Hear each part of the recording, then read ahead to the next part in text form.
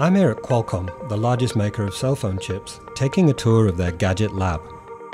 As growth in the smartphone market slows, the company wants to get its technology into just about any other device it can, including drones. So when you look at the cellular network today, it's reliable, it's ubiquitous, has a high level of security and availability.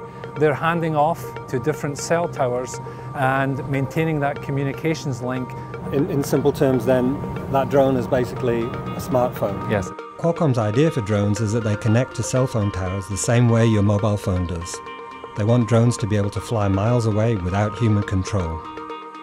The problem with letting drones off the leash, particularly in built-up areas, is that the FAA has set rules which mean a human has to be in control and able to see them at all times.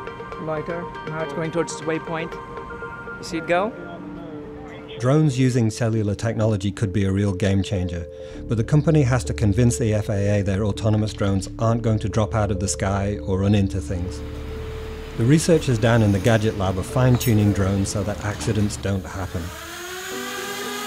Building a map of the environment allows the drone to fly safely in very confined spaces. As I keep exploring the environment, the map grows bigger.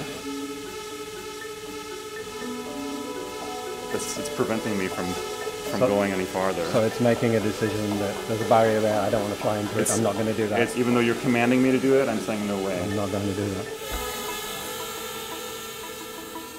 The FAA has given Qualcomm permission to test their cell phone connected drones on the roof of its San Diego headquarters. I'm not controlling it at this time. It's fully hands-off automated flight. If you look around this whole area, we have a mix of the commercial buildings, we have residential, rural environment, power lines, you name it, that the drone is going to have to navigate. Qualcomm says it's done more than 500 flights so far without any incident. If they can persuade the FAA that these drones are safe to be out on their own, we could be seeing these flying cell phones everywhere.